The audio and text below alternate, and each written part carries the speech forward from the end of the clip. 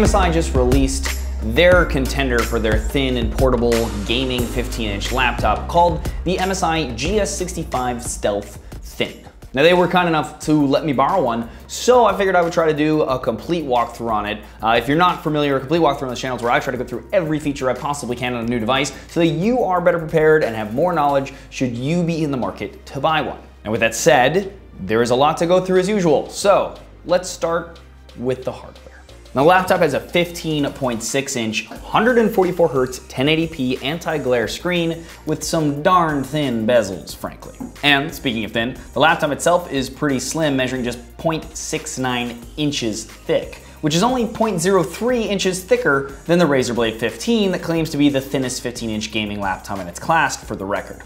Also, like the Razer Blade 15-inch, it comes in a matte black color, which I'm a fan of, and is made out of this aluminum chassis that has gold accents throughout that aren't as gamer looking as some other laptops, and yet still has some flash to it. Above the screen, we have a 720p webcam.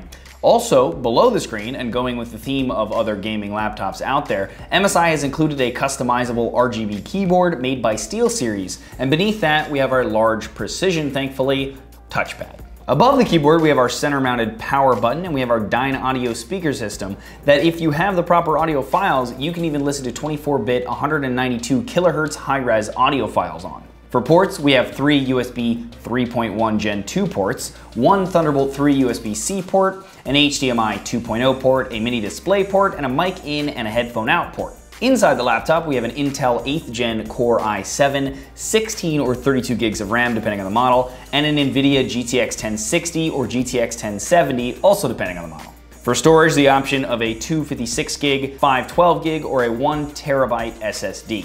Connectivity-wise, there's a gigabit killer gaming Ethernet port. We have wireless 802.11 AC Wi-Fi and Bluetooth 5.0. Now, powering all of this, we have an 82 watt-hour battery that MSI says will last 8 hours. For software, it can come with either Windows 10 Home or Windows 10 Pro. Either way, you're probably familiar with Windows, so we'll skip going through that. And let's talk about the software that MSI has included that stands out. First, we have Dragon Center, which is MSI's own program for controlling all of the internals of the device, from the CPU, the fans, etc. Next, we also have SteelSeries' own RGB controller, which allows you to change the colors of their keyboard. Now, I use gaming laptops to edit my videos on, since the same components that make these guys good at gaming is the same that makes them good at running Premiere Pro, which is my video editing software. So let's render a video out and see how long that takes.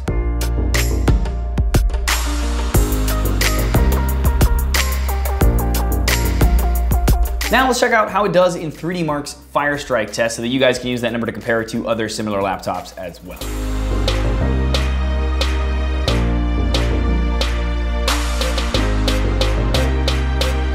So all in all, I like this laptop. I think of all the ones that I've tested kind of in this gaming category that are this size and this price, it's between this and the Razer Blade that I think have the best performance, the best battery life, and for sure, look the best. Now, unlike some of the other ones in the category that are a bit too gamer looking, this and the Blade, they're not subtle, but they're a lot more subtle than the other ones. Either way, I'd have to say that this MSI should be probably on your short list of the best laptops in this category. There, guys, head to the link below to the best price that I could find on this laptop, and also to check it out and see what you guys think. Let me know what you think, though, in the comments below. Would love to hear from you guys, as always. If you like this video, though, please thumbs up it or share it. It's greatly appreciated. If you want more videos like this, please subscribe to the channel and click the bell next to the word subscribe so you get notified when I do new videos. As always, though, regardless, thanks for watching.